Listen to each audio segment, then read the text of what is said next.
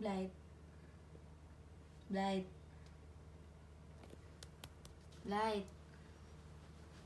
Blight. Blight.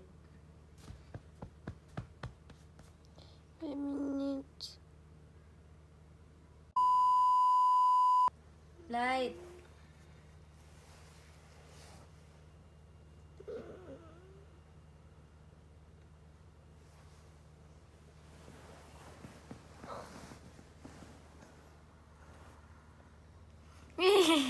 Hi guys, it's me, Andrea, and welcome back to my YouTube channel. So, kikita niyo yung jowa ko. Charot.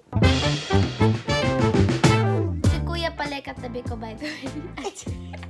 Si ate. Andyan. Papakita ko sa inyo kung paano ako mag-ready papunta sa taping ko. Siyempre ngayon wala talaga akong taping kasi usually 4 AM ako gumigising. At lutang ako nun. So, wala ako sa mood na mag-vlog. So, i-recreate ko lang. Isipin na lang natin na 4 AM ngayon. Unang ginagawa ko sa umaga pagkagising ko is inom ng cold water para magising. At yun na lagi kong ginagawa kasi we have to stay hydrated, my brilliants. So, let's go and drink water sa aking mahiwagang malaking jug.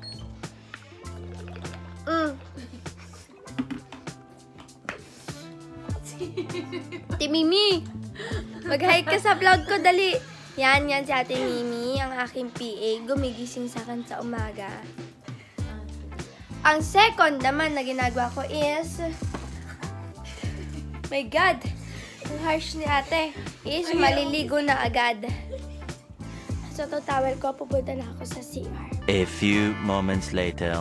Okay guys, so tapos na akong maligo. Siyempre, ang ginawa ko doon, of course, shampoo, conditioner, nagsabon, nag-toothbrush, and nag-wash ng face. And speaking of sabon, gusto ko ipakita sa inyo yung ginamit ko. Ano siya? Whipped soap. So, parang, whipped cream. Mamaya papakita ko sa inyo kung paano siya nag-work. Kaya siya minette kasi parang may bubbles siya. Tapos, what caught my attention, kaya ako siya kinuha kasi yung name pa lang niya, Brilliant Skin. So, naalala ko yung mga brilliants ko na kayo, nanonood ngayon. And meron din siyang relaxing sensation. So, ginagamit ko din siya pag uwi ko, galing taping, pag sobrang pagod ako, para naka-relax ako. Tapos, ginagamit ko din siya bago mag-taping para sa biyahe kasi namin medyo malayo. So, nakakatulog ako na mahimbing sa kotse. Wait, pakita ko sa inyo, nakakatuwa siya. Okay, so, eto na siya. Diba parang siyang ice cream, parang siyang whipped cream. Parang ang sarap niyang kainin. Ate, give me your hand. Parang siyang ice cream. Tapos, sobrang soft niya and velvety. Alam niyo guys, so, ginawa ko to para ang ipakita sa inyo kung ano siya ka-bubbly. So, kanina ginaganito ko lang siya sa kamay ko. Tapos ngayon, sobrang lambot na ng kamay ko. Tapos gusto dito ni ate kasi ang bango-bango daw. Ano ulit yung scent niya? Amoy beach. Amoy beach. Ang sarap niyang paglaruan, guys.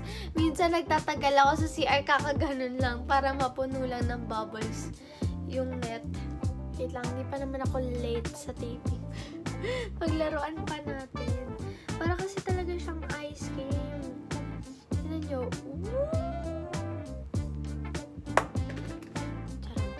Sobrang saya niya kasi paglaruan. Hala! Okay guys, so mag-move on na tayo sa next. Ang next ko naman gagawin is after ko maligo, nag-ayos ako ng gamit ko for taping. Pakita ko sa inyo yung mga gamit ko for taping. Ito yung gamit ko pang taping na kulong. Ito ang tubig ko. Yung bag. Ang aking fan. Baon din yung pabang na yan sa aking taping bag. And nilalagyan natin din yung power bank ko. Of course. Diyan. Ayun naman na lahat na yan. Na-double check ko na lahat ng gamit ko. Ay, wait. Nakalimutan ko pa mag-cleanse ng face and maglagay ng sunscreen. Okay guys, so tapos ako mag-cleanse ng face if you're wondering kung bakit nandito ako sa gilid na to, hindi sa gitna, meron lang, magulo kasi yung kama ko. So, yeah, nandito ko. Tiisin nyo na lang. So, tapos ako mag-cleanse sa mukha, ang ginamit ko lang naman is micellar water. Tapos, pagkatapos ako maglalagay ako ng sunscreen. Kasi, sobrang babad ako sa ilaw sa taping. Hindi ko lang naman to ginagamit sa taping lang. Ginagamit ko to siya everyday. Kasi, ang sunscreen, hindi lang naman siya para sa araw, nakaprotect ng face. Nabasa ko doon may mga Korean, kahit sa bahay nila, naglalagay pa rin sila ng sunscreen. And gustong-gusto ko yung sunscreen na to. Kasi, meron siyang cooling effect.